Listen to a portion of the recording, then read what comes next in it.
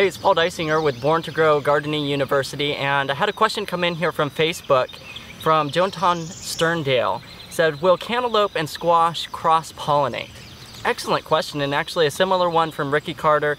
What vegetables can be planted next to each other, and which ones should not be planted next to each other?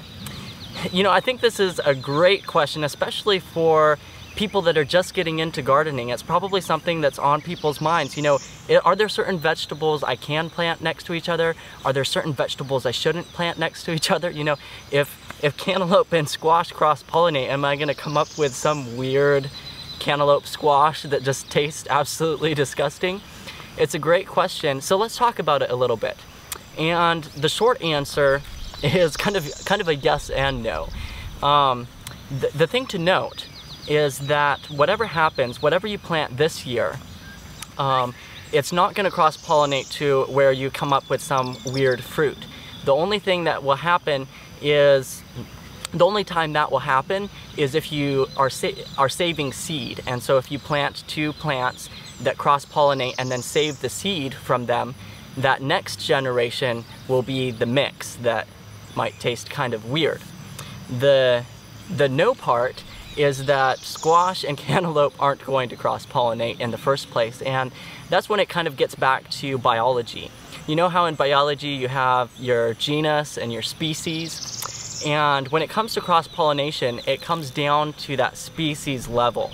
And so even, you might be interested to know that even in the squash genus, there are several different species of squash. In fact, there are 4 main ones, or kind of 3 main ones. There's your Mixima, your Hubbard squashes, your Machada, that's your butternut squash, your Peppo, which is your pumpkins, acorn, summer squash, and zucchini, and then there's a Mixta, which has a cushaw squash in it. You know, that's probably the less known one.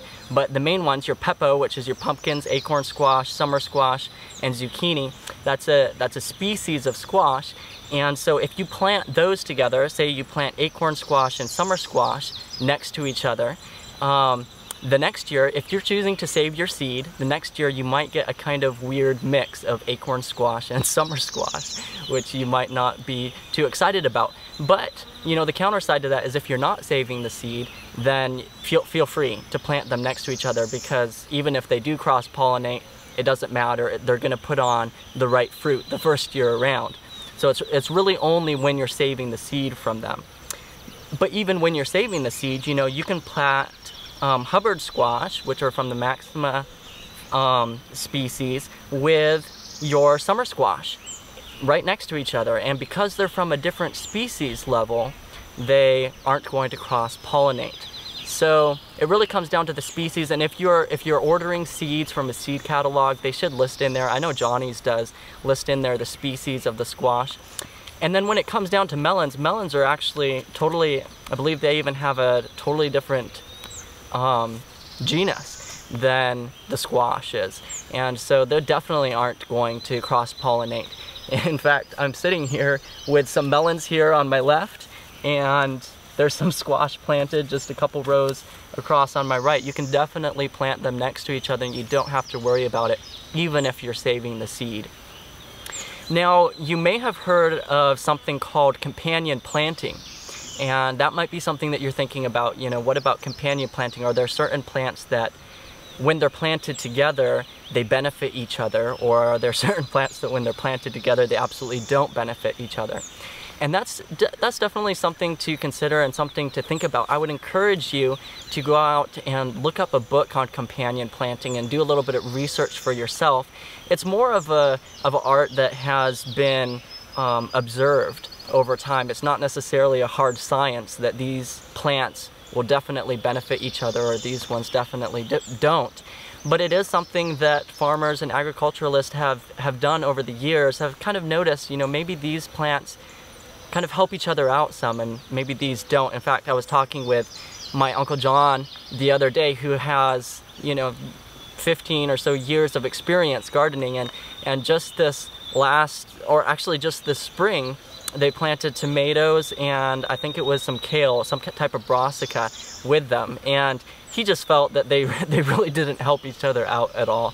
It wasn't a good situation for either of them, and I don't think he's planning to plant them next to each other. What it was there was a row of tomatoes and then he planted kale in between and then another row of tomatoes. It was kind of using the space as best he could. And so it's something to observe when you're gardening. Look out and make observations and see how your plants are doing, see how they do well.